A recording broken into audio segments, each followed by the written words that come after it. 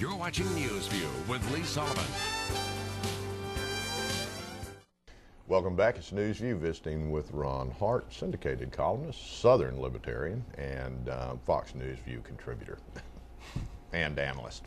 And I'll think of some other stuff as we go along here. Okay. All right. Elliot, if I may call him Elliot, that's what his wife, I believe, calls him. Spitzer. Spitzer Swallows. Yes, absolutely. And he's out and about again. Talking about running for governor again, which if he stages this comeback would be amazing.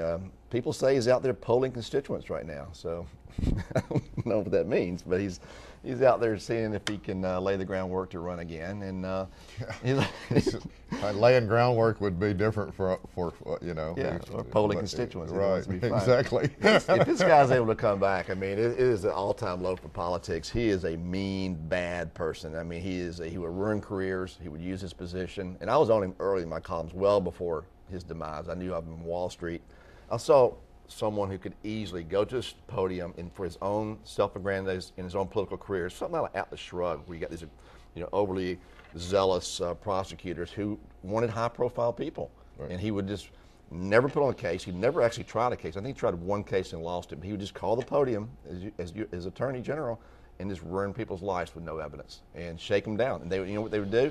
Most of them knew he was the sheriff in town, and they would contribute to his campaigns. So it was a public shakedown. It was what he used to do. He was a very bad guy, and we'll see what happens with him. Well, I hope something really special does. Well, he did provide high-paying jobs for women in New York. Right. $3,500 an hour is pretty good. Yeah. Oh, man. And he was pretty elusive, too. I mean, his bodyguards couldn't find him. Yeah. Was he walking the Appalachian Trail? What was he doing?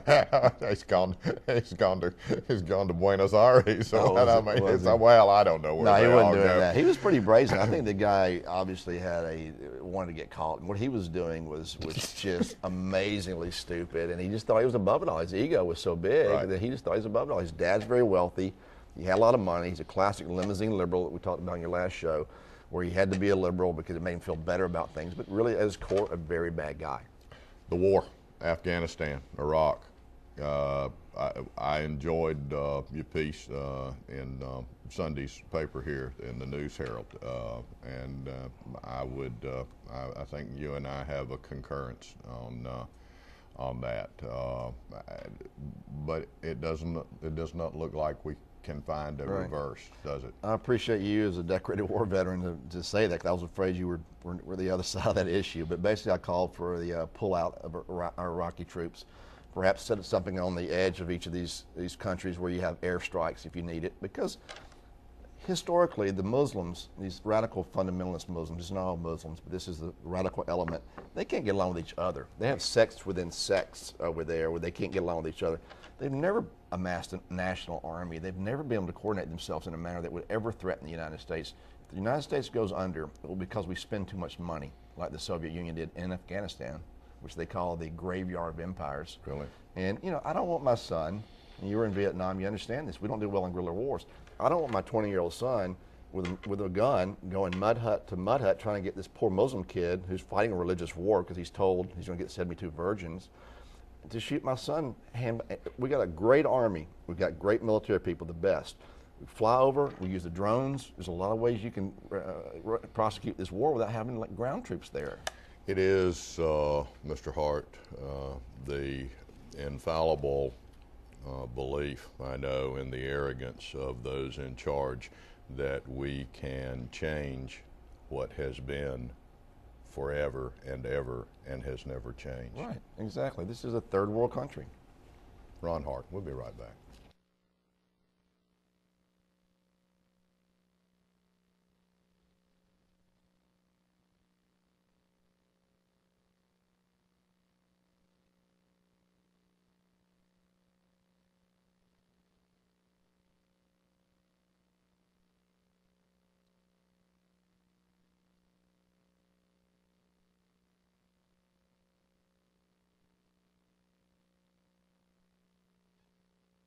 You're watching Newsview with Lee Sullivan. Welcome back. Newsview, visiting with Ron Hart. Mr. Hart talking to me, wrote a column, he said, declare victory and then get out. We are are reticent to follow history and learn, whether it was the French that we followed in Vietnam, and the Russians followed the British, and now we're there, and to what end? And the service and the sacrifice of the men and women that serve this great nation is poorly focused in a lot of instances, and I hate to see that. It is a disservice to their service. But this Afghanistan profile is becoming more President Obama's than President Bush's. I mean, he's taking over some ownership in that, is he not? Yeah, he ran on the idea of pulling out of these wars. That was his big thing, the anti-war. And something about being president, I don't know what it is. Maybe you like having tanks at your disposal. I don't know what it is. But they get in there and they like war.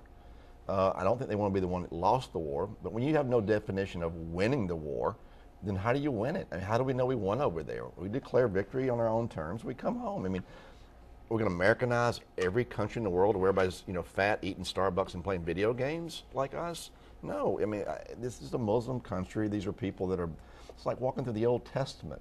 If you go there, and these countries are old. I mean, you're bombing rock huts with $1 million missiles. We got to go on. This is a waste of time and international currency as well. Obama's right about that. We got to repair ourselves. And see, you talk about the exit strategy. Well, I mean, everyone in the world had an opportunity to see what the exit strategy was in Vietnam. Right. There was never any